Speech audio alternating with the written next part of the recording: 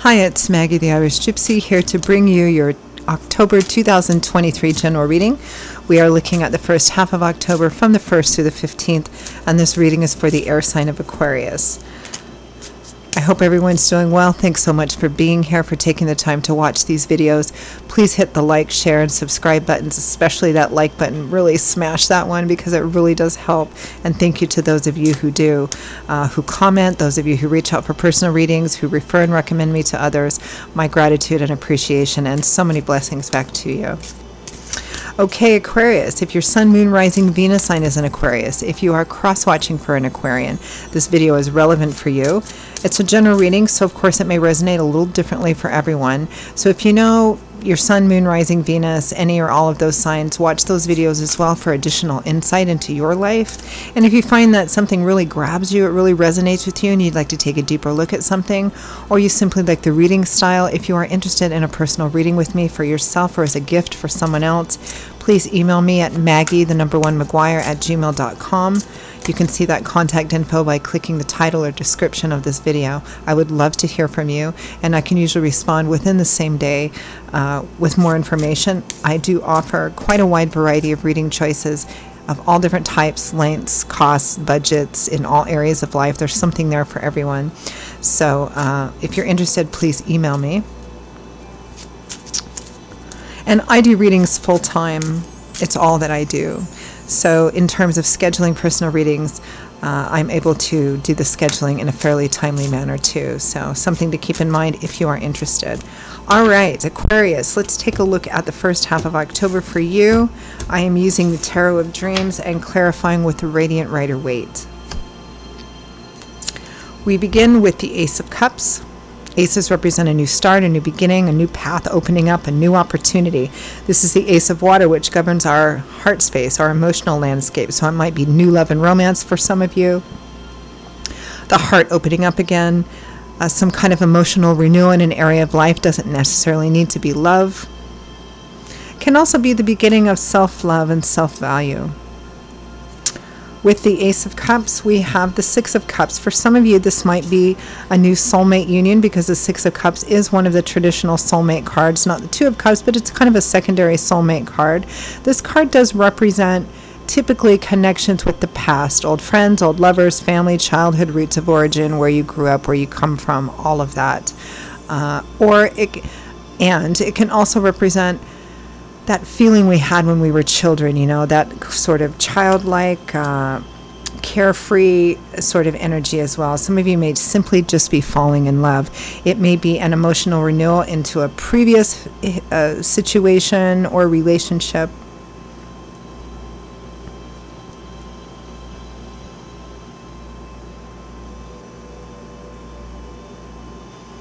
Outside of the realm of love or relationships, this can represent literally falling in love with something that you thought about when you were younger, or thought about in the past, or even thought about when you were a child. Next, we have the Four of Coins. Sometimes considered the Miser card, as it can represent stinginess or stagnation, but I don't feel like it does here. I think this represents the best of the balance of the Four of Coins, which is being stable, secure, being careful, being economical. It represents somebody who is working to build stability for themselves, and they're careful.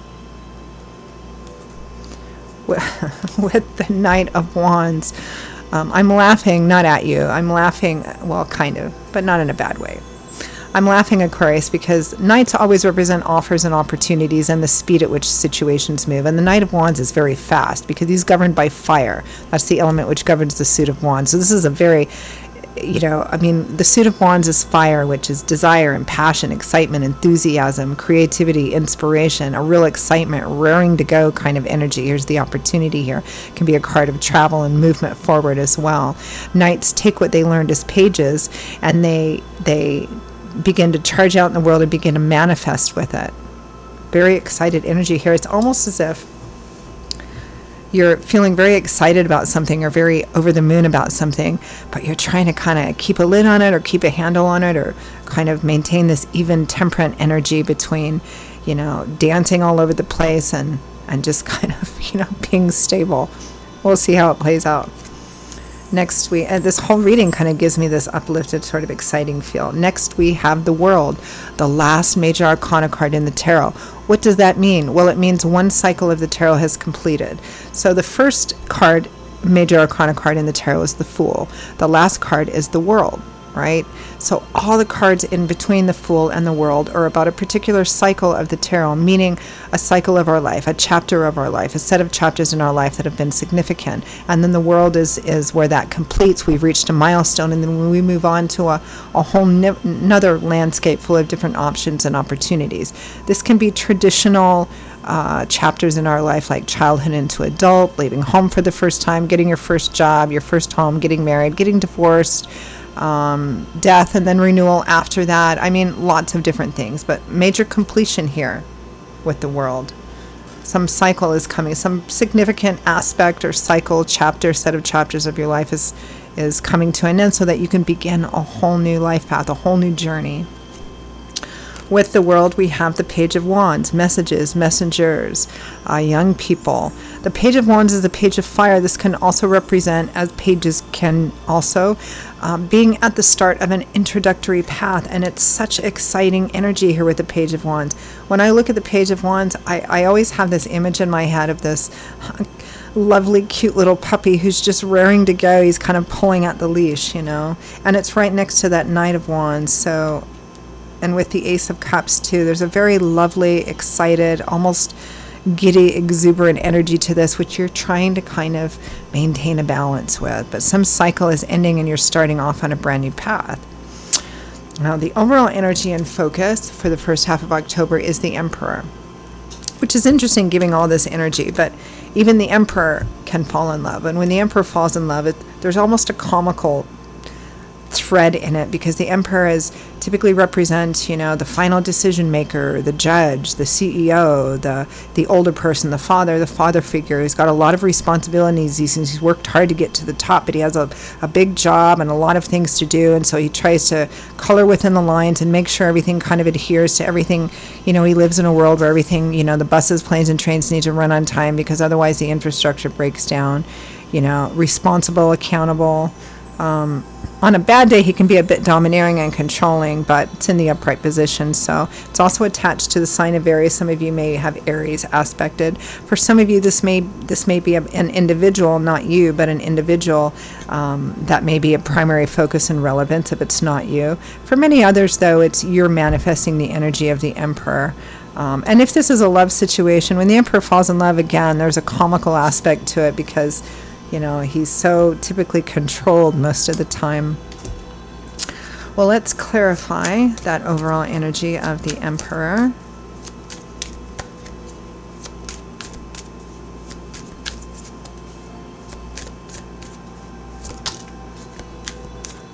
Goodness.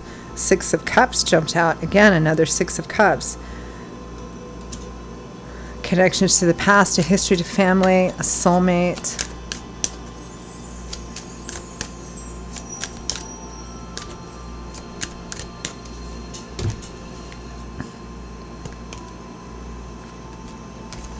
The Knight of Cups, the Knight of Water or of emotion, offers and opportunities for change driven by love, support, encouragement. Definitely might be love here. Six of Wands, victory, triumph, success after a battle, after a challenge, public recognition. Also can sometimes represent marriage. Maybe you are considering an offer of marriage, getting engaged, or, you know, vice versa. I pulled another one. I don't usually pull so many for the overall energy, but I did. So here's justice, contracts, negotiations working in your favor, honor, morality, ethics, things being even and equitable and fair. Maybe marriage for some of you. You may be considering making or accepting an offer. It might be a successful business offer, a merging of some kind, because I have a sense of merge here, of merging together. And again, that could be business, it could be in relationships. Well, let me clarify that. Relationships come in all different types, all different areas of life, right? For some of you, this might be a business work, or others of you, it might be a love or romance relationship. Let's clarify that Ace of Cups. Two cards leaped out. One is the Emperor again, Aquarius. And the other one is the Four of Wands. One of the happy home cards, celebratory events, which include home and family. One of the traditional wedding and marriage cards as well, with that Ace of Cups. It's looking like love for a lot of you. Maybe a romantic love or partnership. It's got this lovely love, partnership, merging, happiness. It could be about the whole home property itself. Could be buying a home. But for others of you, there's kind of a strong marriage vibe here, but we'll see. Let's clarify this Six of Cups.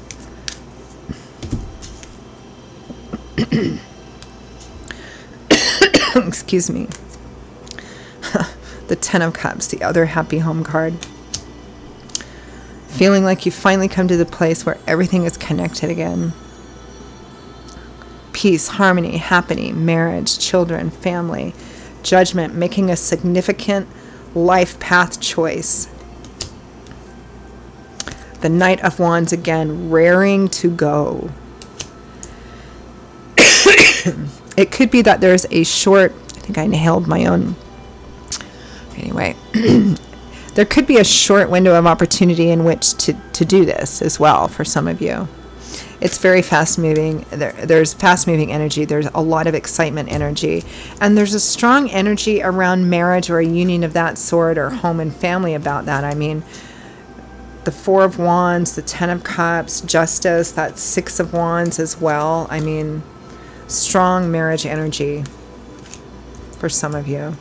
Let's move on to this Four of Wands and the Knight of Wands, because this looks like trying to keep a lid on it, you know, or trying to maintain that Emperor aura of respectability. I can't appear to be too excited because that's not mature. That's kind of almost what I'm getting here.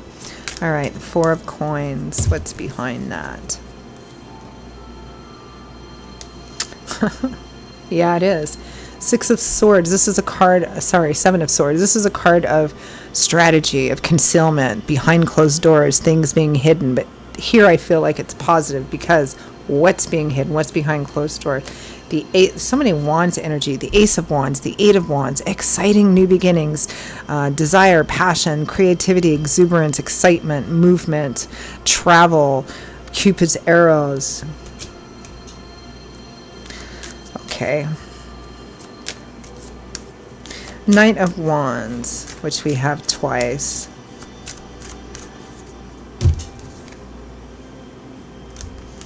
The Two of Cups, traditional soulmate, kindred spirit, partnership. The Sun. What an absolutely superb reading, Aquarius. Light, love, warmth, laughter, vacation, illumination, enlightenment. Any previously heavier restrictive energies being uplifted, negated, lessened. It's beautiful energy, because the sun affects all the cards in a tarot just like it does when it shines out in the world, right? It feels very much like you're really excited about this thing, this partnership, this union, this energy.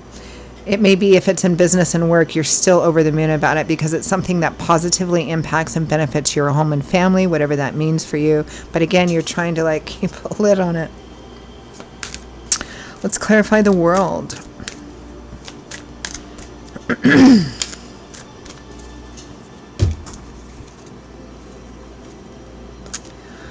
The Three of Cups. Your tribe, your people, your family, positive social connections in your community, celebration, the traditional party card. Celebrating the end of a cycle, the Ace of Cups again with the Ace of Swords, which is the Ace of Air, intellect, the intellectual landscape. Again, that Ace of Cups, that heart just opening right up, and enlightenment, epiphany. You may have seen something that you didn't see before, or seen something from a brand new, different perspective. Clarify the Page of Wands.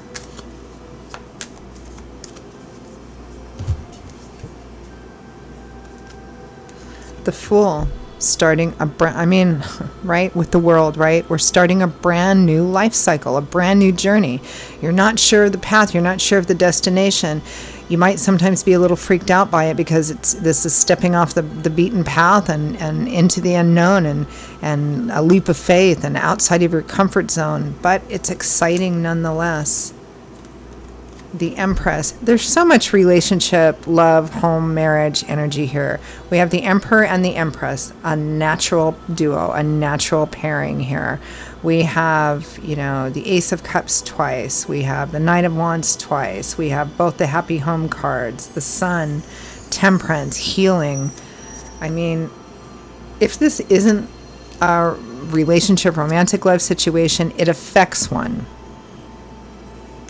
You could look at this as a beautiful business merger, but again, there's so many cards. I mean, this is, I try and interpret in the general readings from a variety of different areas for all you guys watching, but some are like this one are really heavily skewed in the relationship area as well, or home and family things which benefit that. I mean, beginnings, the Empress is also a card of fertility, so it could be maybe if you've been wanting to grow your family or finding out that you're pregnant, you're going to have a child, it could be that as well. There is an abundance of celebratory energy, social energy, love, and just like I'm starting off on a whole brand new chapter, a whole new door, a new chapter of my life is opening up, and I'm moving forward on that. And that's what I'm seeing here. I think I'm just going to leave it there. It's a beautiful reading. All right, Aquarius, any final messages, guidance, advice from Spirit?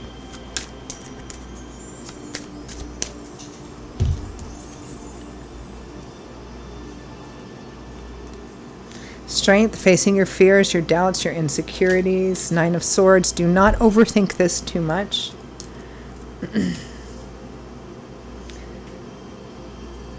Nine of Cups, wish fulfillment, abundance. Your card's overflowing with abundance. Building something long-lasting and stable.